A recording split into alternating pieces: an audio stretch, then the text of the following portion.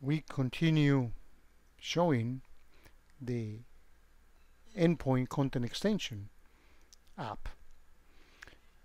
So we clear all the offenses in QReader.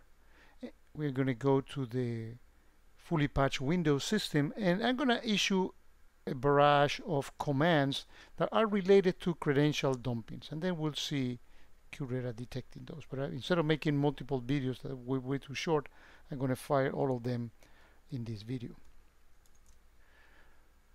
So let's start with the first one.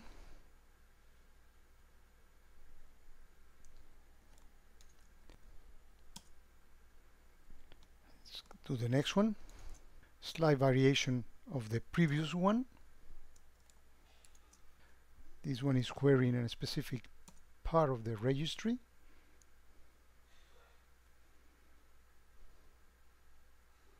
Let's wait until it finishes.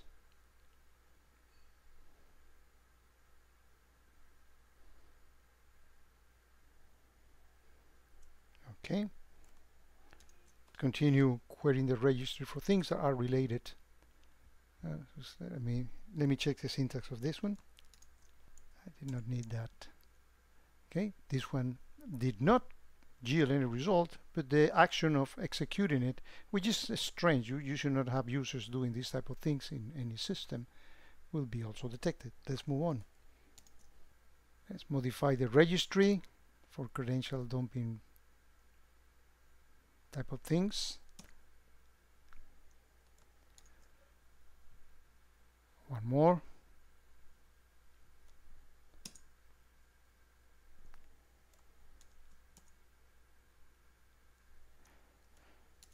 Let's dump the keychain.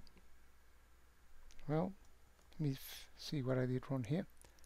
Really, my bad. I should have done better. That's actually a Mac command, because this content package, even though as you see me more focused on Linux, on Windows stuff, it also works for Linux and Mac as well. I forgot to mention that in the beginning of this series. Let me see if I have some other examples of credential dumpings.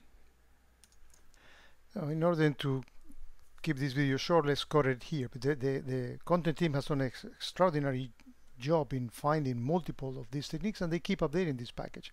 And notice all the events that we actually got and the different rules that fire on this process. I'm sure you want to have this package in your system.